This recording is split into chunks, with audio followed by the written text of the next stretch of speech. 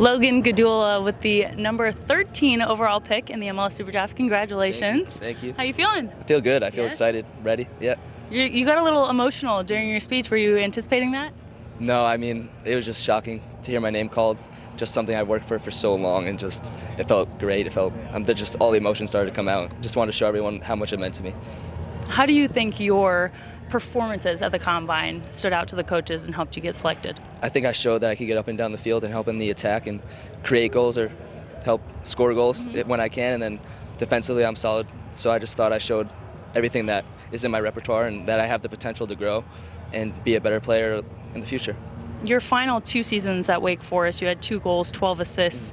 Are you a player that likes to get up the wing? Yeah, I love to get up the wing and create in the final third. I think it's part of the game now it's developed, like where fullbacks get forward and stuff like that. So I think it's important to do that, and I think that's what I like to do, and that's what I think I'm good at. That's what I strive to be good at. So.